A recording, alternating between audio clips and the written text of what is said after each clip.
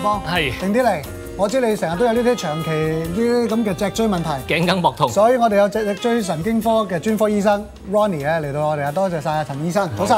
早晨，早晨。嗱，今日好犀利喎！你一嚟咧就帶咗一啲即係患有即係傷亡嘅或者係即係一啲機會表俾我哋睇下。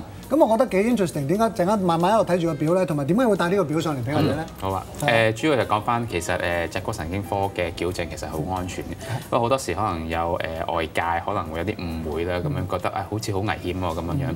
咁如果我哋有啲機率咧，我哋啲 statistic 睇翻咧，就會覺得好安全。好，我哋睇睇數字，睇數字，到底係你平時有啲咩意外多啲？嗱，我哋而家睇到啦。咁啊，同我哋講下好唔好啊，陳醫生？係啦，咁啊，如果你覺得好似最危險咧，咁其實我哋平時好多時都會做咧，就係話食翻呢個止痛藥啦咁樣。咁如果係一個處方嘅止痛藥咧，食2個月嘅話咧，會發生即係死亡嗰個機會率咧係大約係1/1200咁樣。咁啊，其實都幾高嘅。點解咧？我哋睇翻落去啦，譬如落到去中間，俾雷劈，係啦，俾雷劈40萬分之一喎。哦，即係話你食比起食藥，原來反而容易個劈中喎，比雷。冇錯啦 ，OK。咁啊，如果你譬如食啃親咁窒息咧，咁就74萬分之一啦咁樣。如果你講翻去脊骨矯正而引發嘅中風或者嚴重神經副作用咧，其實即係585萬分之一，好低好低。哦，即係其實極度安全嘅一個即係治療嚟嘅。係啦，咁啊好啦，咁啊我哋知道即係有呢個治療方面咧，即係安全嘅話咧，隨住啲數字我哋知道咧。咁有邊方面嘅治療咧，同我哋解釋一下好嘛？咁我哋譬如話做治療一方面咧，不如有3個唔同嘅 stage， 3個唔同嘅階段啦。咁第一個階段咧叫舒緩階段。咁舒緩階段嘅目的咧就主要幫助病人去減低嗰個唔舒服嘅感覺啦，減低個痛啦，同埋個活動嘅困難咁樣樣。咁根據病人嘅需要啦，我哋可能喺呢段時間裏邊咧會做得比較密集啲，主要咧就盡快希望幫到病人咧去減低嗰個唔舒服嘅感覺。即係密集意思，1星期可能要幾次？係啦，冇錯啦。咁都仲想盡量快幫到病人會即係嗰個唔舒服感覺減低啦。咁第二個階段咧就係屬於糾正治療啦。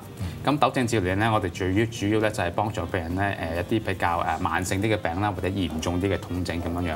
咁喺呢個階段裏邊咧，我哋會做翻多啲咧，即係除咗喺呢個舒緩治療裏邊會做嘅之外咧，就會教翻病人做翻啲運動，譬如拉筋啊，或者係復原期運動咁樣樣。咁呢個其實幾緊要，因為長遠嚟講，其實你都係啲姿勢啊，或者肌肉拉住有問題啫。你唔矯正翻佢，你就算痛，你點樣按摩完佢都係拉住。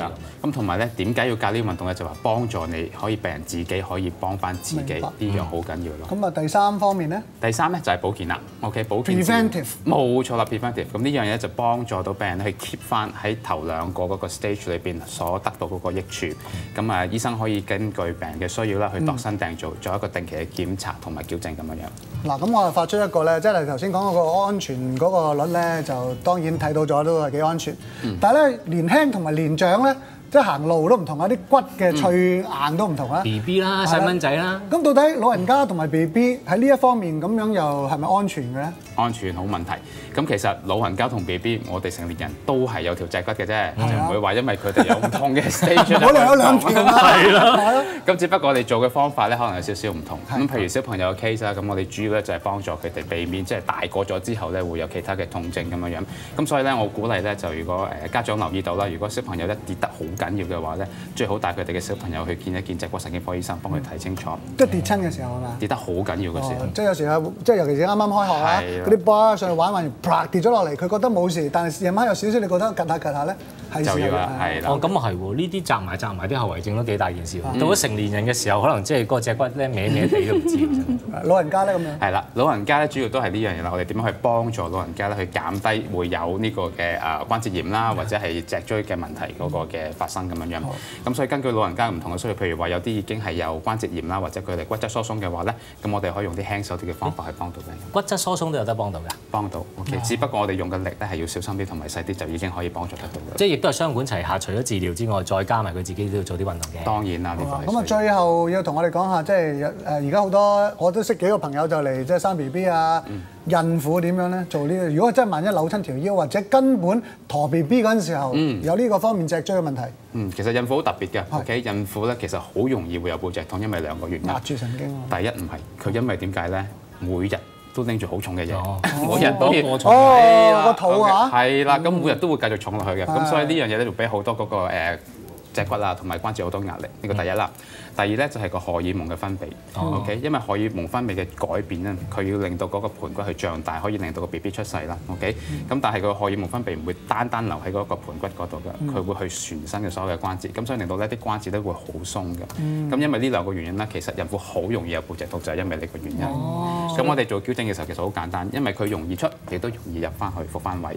咁所以咧，我哋主要咧就係話揾一個專俾孕婦用嘅嗰啲腹枕 ，OK， 墊住個肚先至同佢哋去做嗰個矯正嘅話，就會好方便啦。咁啊 BB 啊挨得舒服咁樣啊，大家唔使擔心。媽咪又放心。好啦，咁啊大家知道咗啦，今日其實嗰個即係機率咧係其實相當安全嘅一種矯正方法，但係最緊要咧就係話自己都要做運動嘅喎。如果唔係你即係就算點樣整完，即係冇運動真係冇用。好多謝晒陳醫生，下次又請你上嚟同我哋講其他方面嘅治療，好唔好？ OK， 唔該晒。